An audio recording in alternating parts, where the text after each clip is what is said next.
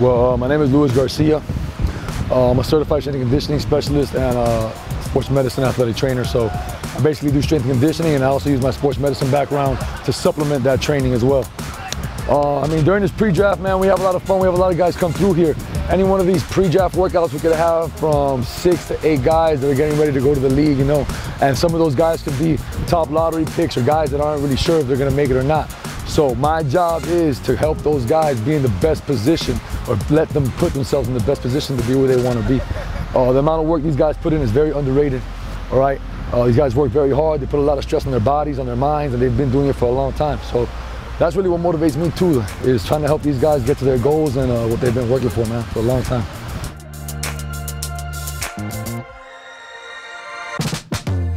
With James, what I've really seen is his work ethic has been next level. I mean, and again, anybody that you see that wants to get to where he wants to be needs to have that different work ethic. He's very hungry, he's very humble, he's here just to work. Like I said, even right now with the cameras coming in, he shows up, he says, man, it's just work. He wanted to get the extra reps. He didn't want to do 1 or 2 reps. He wanted to get those 3 or 4 reps because he knows every single workout counts. And that's the kind of energy and the kind of mind frame you're going to get from JB on every single day. Landing on 2, jumping forward, landing on 1. So from here, jump forward, 3-second balance. JB, there you go. Hop it. Land 1, 2, 3. He's very competitive. His competitiveness motivates him a lot. When he has other athletes around him, you really see that lion come out of him.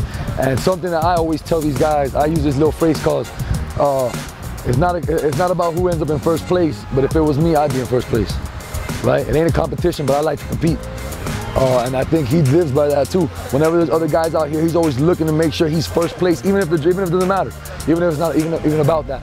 With him, it's just about continuing to work on the mental aspect too. Everybody wants to focus on the physical, but without the mind, your body isn't going to follow anywhere. So we're doing a good job. We're just going to keep working on the things we've been doing and just taking it day by day, man.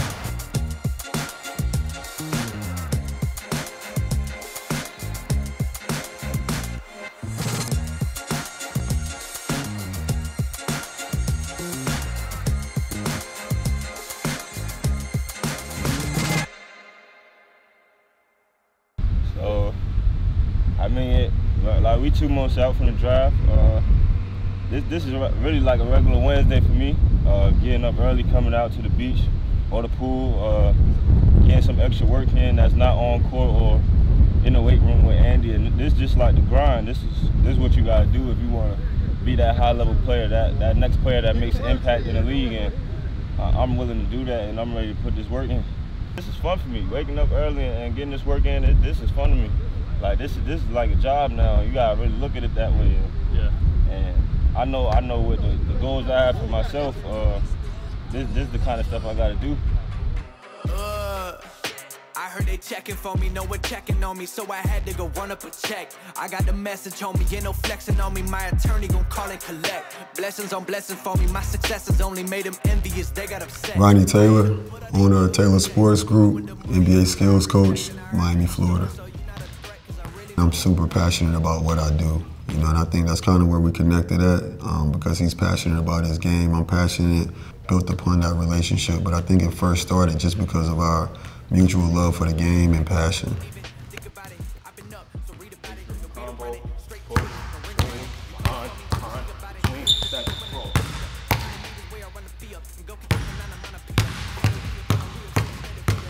I met him April 1st, 2016 to be exact, through his mentor, Haik Sr. He just called me and said, hey, it's a kid I've known for about the last 2 years. I want you to take a look at him, put him through a workout, let me know what you think. After the workout, I thought this kid was pretty raw, but he had some decent size, he had some talent, he had some touch, and I thought if he keeps working at it, he could end up a pretty good basketball player in the long run.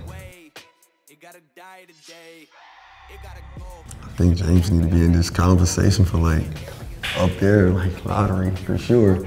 I just think he's one of the best candidates out there, to be honest with you. You know, when you look at everything, you look at the Jalen Greens, you know, you look at the Suggs and everything. I think, you know, James' name doesn't get mentioned enough with those type of guys. You know, he's a heck of a player. Box office, like I mentioned before, and I just think, like, you know, guys that really dive deep into like his background and his game and watch how it translates on the court, I think he's gonna be even better in the NBA than he was in college.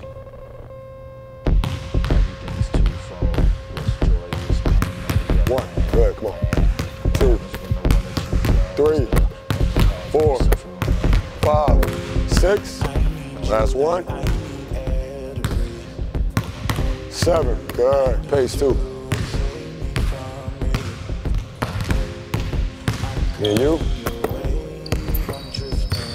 Good, stay at the top. 14, 15, 16, there we go. 17, 18, switch. 4. Let me get 3, shot, fake shot. I'm okay if you probe a little bit. Boom, I'm here. Boom, I'm up, all right? Coming off. Yep. Nice. 88. 89. 90. Going through the drills, no defender, like, I mean, he's solid, but as soon as somebody steps in front of him, it's like a light bulb clicks. Good. Don't play with your food, don't play with your food. Less is more. Get there, come on. Good, good. Good, 1.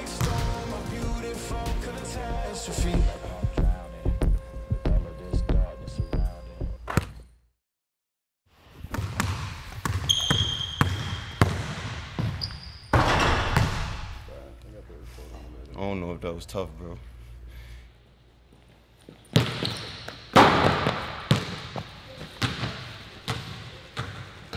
I got up. Sean, what we about to do, bro? Back to the hide. Back to the hide. We got some good work in. Feel me? Get some good eats. Some good eats. Take a shower. Hey, yo.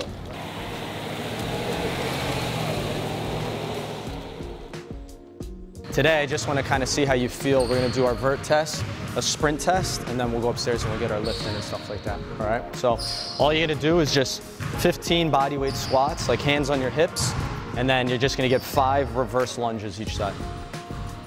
So push your hips back over your heels a little bit more, this way. Remember, you want to shoot your hips back a little bit.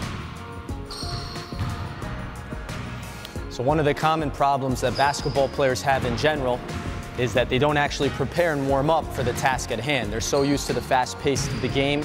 They're so used to AAU, where they just come in, they start playing. But when you're actually preparing for things like the NBA Combine, you want to ensure that every step is taken care of. A big step out, exhale all of your air, stretch the hip flexor a little bit, rotate, good.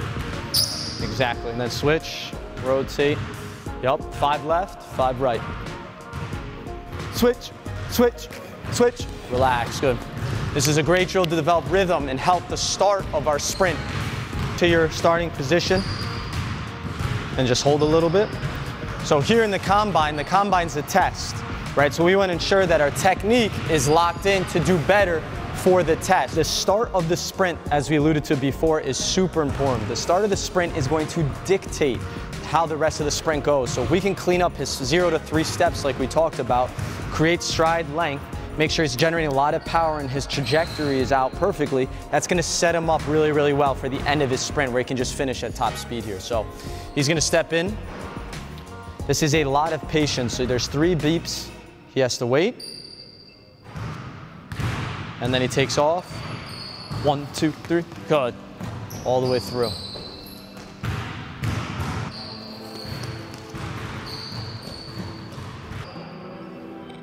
Left leg.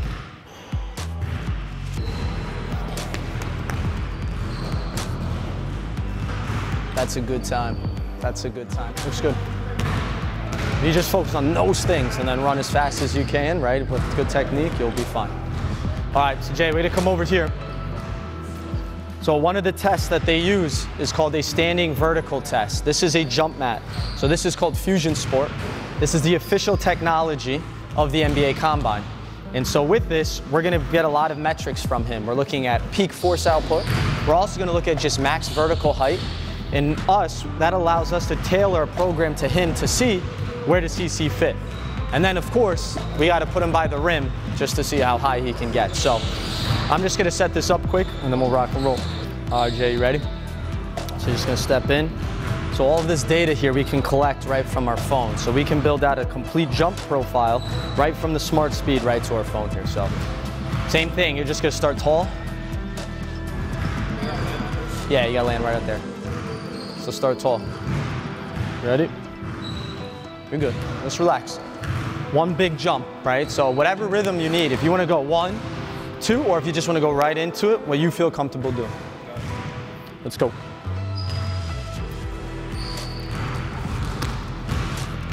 Good, relax. Remember, one of the things that a lot of basketball players do when they try to jump is they just try to keep going back to back to back. You want to take a big break to help kind of restore, reset a little bit. And with power, I'm trying to jump as high as I can, so I need a little bit bigger of a break here.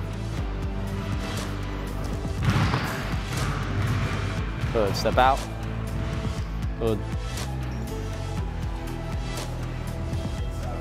Yeah. Yep. 3, 4. So one of the things too, if you guys didn't wonder, or if you were thinking, why does he have the knee tape around here? So this is called Keno tape. This just helps alleviate tendon pain.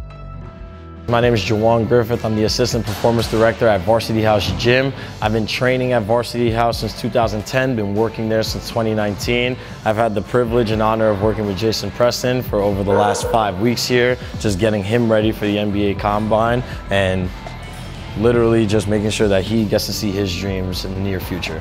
So another reason that we use a dumbbell forward press as well, since we know he's benching for the Combine, more does not equal better, so doing the same thing more and more times throughout a day doesn't get you better. Sometimes you need to do things that supplement those little muscles, those minor muscles that you may not be thinking about. So that's why we also supplement his main press, being the bench press, with a forward press right here.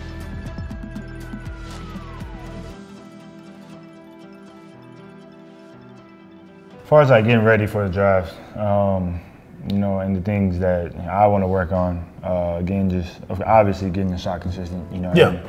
That goes for anybody. You know, that can always get more consistent and better. So working on that, creating space, you know, for myself, you know, to get looks that I want so I can hit those. And then just getting my body right, you know, flexibility, stronger. Just because, you know, going up to the next level now, these are grown men, you know, high 20s, 30s, you know, so it's just a whole different level of physicality. So just being able to prepare for that, and so that day one I can come in and, you know, prove doubters wrong, prove to myself, and really just show that, you know, I'm built, you know, for the moment, and, you know, back up everything that, or show everybody, you know, the things I believe, you know, who I am. And by doing that, I think a lot of GMs would like to hear that you're working on your shot, your game, your creativity, some of the things that people might have had some questions on. And I believe that you could do that. The next step in the phases of that is working on your body. I mean, that's another one that everybody's kind of bringing up. And I said, your body looks great. I mean, you're a high school quarterback, free safety, you know, 6'5", you know, 205 pounds. That's a big kid. So I think adding the flexibility, the strength, the IQ, the stamina, you know, making all the great reads. I think that, I mean, at the next level, I think you'd be great. So yeah, I think just sharpening things up, especially a lot of little things, so that when I get there, it's like second nature. You know, I already got it down packed, but getting to where I don't even have to think about it, you know, in those moments. Nothing that I want to work on, but, you know, just enjoying the process of it, and, you know, taking everything for what it is and continually getting better every day. Yeah, no, I would agree with that. I mean, just as far as like what people are saying, and, you know, like what's in the air, you know, just coming from, you know, a bunch of different people. Yeah. It's just the shooting, consistent shooting, you know, which is ironic because, you know, I've shot it my whole life and I've shot it well. But, you know, the stage that I was on and, you know, the position I was in, it didn't call for me to shoot. To shoot a lot. To put up a lot of shots and really shoot them in volume, because I had the best shooter in the country, I had the best big in the country, the best cutter in Joel, and, you know, we had the best offense in the country, really. It was beautiful basketball. That's what a lot of people were saying all year. And I mean, really my focus was was controlling the team and keeping our tempo and pace, you know, and the way we play, and you know, getting all my players open. Because I mean, going into the next level, you know, I'm going to be playing with great players, all-star caliber players, some of the best players in the world. So I mean, I'm not going to put up every shot. You know, I'm going to go put up 20, 30 shots a game. It's just not realistic. But getting it to where a shot that I do get up, you know, I know that when it leaves my hand, it's money. So really just getting to that point, getting the handle a little tighter, you know, just so that, you know, I don't get ripped in general, but just so that, you know, it's tight, that you can always, things that you can always improve Well, it's on. the same thing that we've always been working on. You know, you're getting 1,500 shots up a day, you know. At the lowest, we might get 1,000, you know. Yeah. You know, get 500 one session, 500 another session. You've been doing this your whole life. So we're always still leading up to a big time tournament where you got about 10,000 shots going into the tournament. A lot of times we're working on the handles, we're walking around the golf course. A lot of people don't know that, but when we hit the golf course, that's about a mile around the golf course doing the same move, so the handles will be pretty crisp. Yeah. So, I mean, a lot of the things that they're talking about in the pre-draft process, these are things that we've been working on our whole life. So I think that you'll be prepared for that. Yeah. As far as just not knowing, you know, of course the future's always unknown. You never know what's going to happen. And, no, you don't. How the lottery balls fall and where, you know, where I end up in the draft. You know, of course, wherever I go, you know, I'm going to be excited. You know, it's a blessing, a dream come true for that. But, you know, if a team happens to pass on me, 2, 3, however many, just knowing that, you know, that's going to come full circle. You know, and now you're going to have to come back and, you know, game plan for me one night or game plan for me one series, and I wouldn't want to be on the other side of that. Hey, it's sort of like Draymond. I mean, Draymond's list was like 27 or something like that long. I mean, yours could only be like 4 or 5, but yeah, I understand. Yeah, if somebody passed on you, you can keep that little internal fire burning. Just knowing what I bring to the table, you know, and my winning mentality, you know, and I've won at every level. You know, I fully intend on bringing that to the next level that I'm about to go into. So, just excited for it, man. Excited to see how it goes and get to it.